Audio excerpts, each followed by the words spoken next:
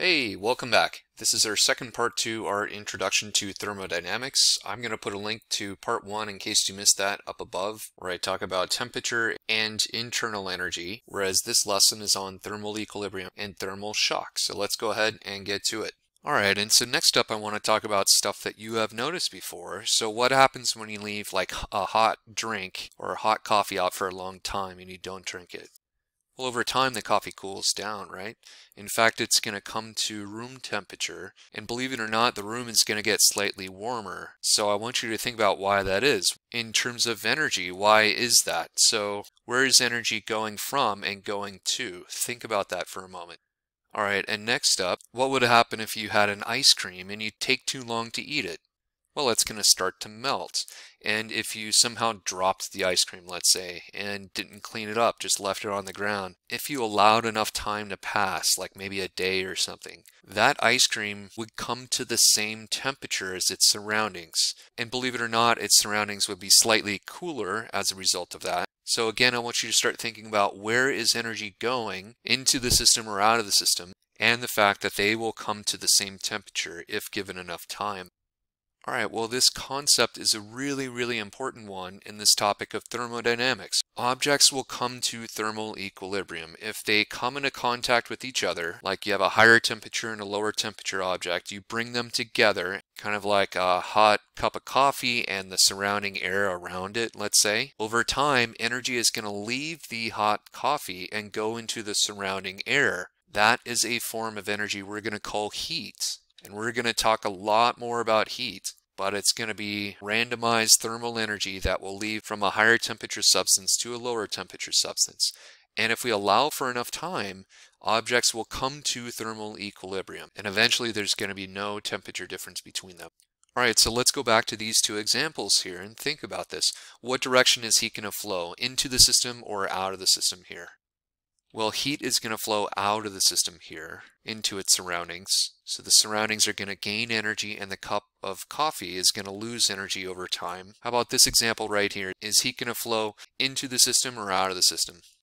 Well, heat's going to flow into the system, correct? And that's because the surrounding air has a higher temperature than the ice cream itself. And we'll talk more about this later, but it's because of these little collisions with air molecules have more energy as they collide with the molecules of the ice cream. And if you can think of pool balls, of billiard balls just colliding, the ones with the higher energy are crashing in over here, and these are like the slower pool balls to begin with. They start to move faster until all the pool balls, you could say, are essentially moving at the same speed. And that's what we mean by thermal equilibrium. All right, one more quick idea I want to talk about, and this is called thermal expansion or thermal shock, depending on the situation. And I want to bring something up. This glass was broken just by pouring water into the glass, and it wasn't like pre-damaged somehow. Someone didn't take a chisel to it or anything like that. So my question is, how do you think that this glass broke if you just poured in boiling water into a glass? Normally glasses are designed to handle this, but this glass could not. So why did it break? It turns out that substances will expand as they gain temperature.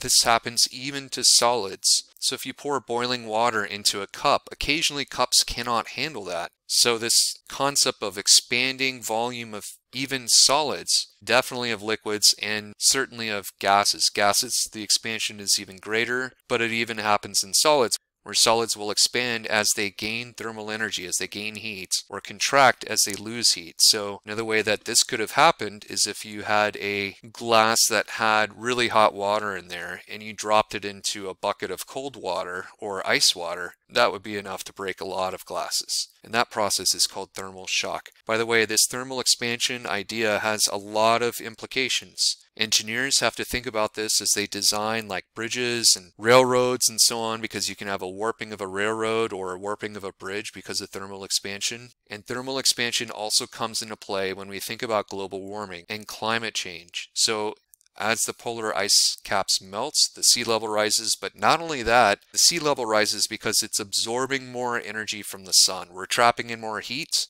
The ocean itself is expanding. As a liquid, you can get liquids that will actually expand. They don't expand anywhere near as much as gases do, but they do expand and contract a bit, as will solids. So in any case, this is our introductory lesson into thermodynamics as a unit, and thermodynamics is the study of energy and heat and how they all interrelate. So you could think of it as energy flow throughout the entire universe. It's really important, and the study of this led to refrigerators and air conditioners, for instance, which are really, really important for human life. If you think about it, in the history of humanity, refrigeration is a recent technological development. In any case, we're going to get into a lot more topics, so please stick around. If you have any comments down below, please let me know, and I hope you all have a great day.